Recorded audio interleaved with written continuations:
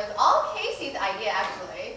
So can you tell us about how you kind of came up with the idea, if there was a story behind it? My stuff usually comes to me late at night when I'm half asleep and slightly intoxicated. I don't know, but I just am laying in bed and I get weird imagery. And I always, I've always wanted to shoot something in like a solid colored room.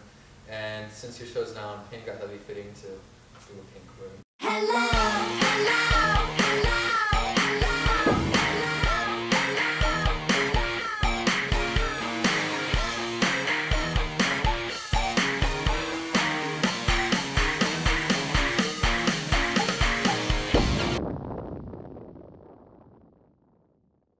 How are you doing today? I'm good. How are you? We're doing good.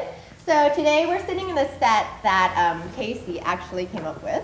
I came up with this idea late at night, and this sounds so cliche, but I really come up with ideas like when I'm like in a half dream state. I don't know if it's a muse or what it is that feeds me weird ideas, but the initial idea was to do, a pink room because it's nylon pink, and have like windows with elephants sticking their heads in and midgets blowing fire, and the girls were going to be flying through the air with champagne, and it was going to be really cool. But it just didn't work out, mostly because they didn't buy the props. But other than that, We built it though. it was, we got the room built. No, it was fine, and we got here, and it was cool because we had some stuff, and that's what I like is I love improvising on set, and you have an idea for 3 weeks, a month of what you're going to do, and you have every detail plan. You get there, and you throw everything out, and you just draw from aspects of it, and you create something totally new. So do you have any dream subject, like somebody you really want to shoot captures like your essence? There's a lot of bands I love because I love music, and I recently got to shoot Mike Ness from Social Distortion, and he was like, it was a dream of mine as a kid. I grew up listening to Social Distortion, and I was so stoked when I got to shoot him and meet him. And he was a super cool guy, and the shoot went well. It was a lot of fun.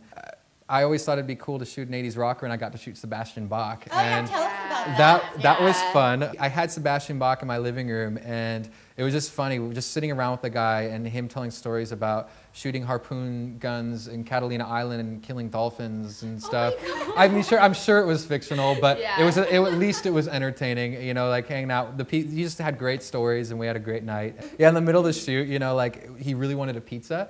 And so I had to send my assistant get a pizza and some Modelo beer, and so like in the mid, it's like some Mexican beer. Oh, okay. Modelo Especial. But yeah, he wanted Modelo. I was like, go get him Modelo, I guess. So you also shot the Donnas, right? Yeah, that was cool. Their Bitchin' album was about to come out, so I had to take them and sort of show this attitude, and they were drawing from like that 80s metal scene, and so like the idea was to style them up cute, but then put them in like tough leather jackets, and it was spooky because the pipe organ was playing like while we were shooting. Wow. So it was like you're in this. No, there was someone rehearsing, but we're in this church, and there's like all this blaring pipe organ. It's like it's exactly what you expect. The Phantom of the Opera is going to swing out next, But that was a cool shoot, and it was a lot of fun.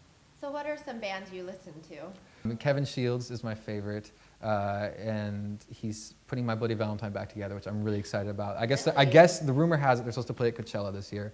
I would like to photograph them. Guar, I got to shoot them too. That was really fun. You did? Yeah, I shot Guar on the Guar and CKY on the Viva La Bands tour back in November. It was really cool. They're crazy. I know they're awesome costume, and up close, the costumes are just so freaky because you think it's the kind of thing you think like you see it from stage, but seeing it up close, it's still so detailed.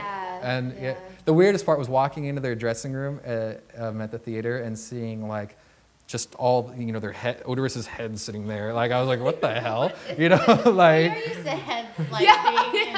Oh yeah. I want to give a shout out to my girl.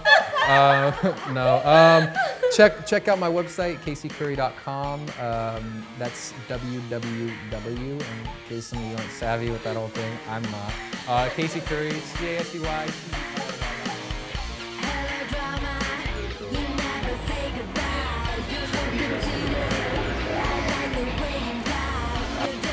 That's hot. That's really hot. Open your face up towards me. Yeah, keep it like that. You keep doing it. Absolutely. Okay, yeah. That's great. Toaster, toaster.